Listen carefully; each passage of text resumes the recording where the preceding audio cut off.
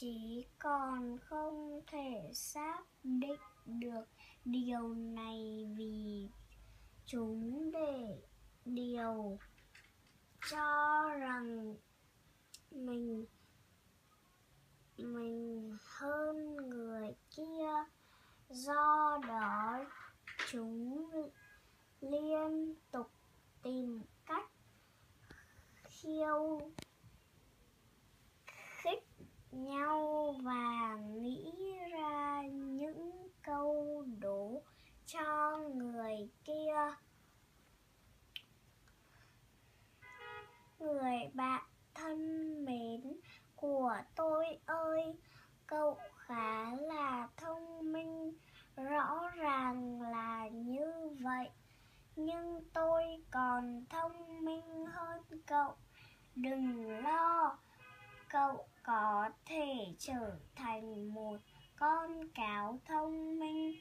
Cứ đợi đấy, một con cáo nói, tay cầm lấy cái đuôi rậm và tiếp tục.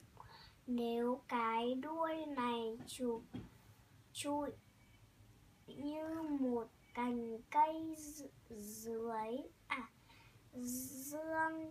trong mùa đông, tôi sẽ thừa nhận rằng cậu là người thông minh. Sau đó nó cười với trò đùa của mình. Ngày hôm sau, nó không còn cười được nữa. Người bạn của nó đã lẻn vào hang cáo vào buổi đêm và cạo sạch lông đuôi của nó. Khi con cáo khoác lác nhìn vào cái đuôi hồng trụi lông của nó, nó thấy xấu hổ vô cùng và trốn biệt đến nỗi từ đó không ai thấy bóng dáng nó nữa.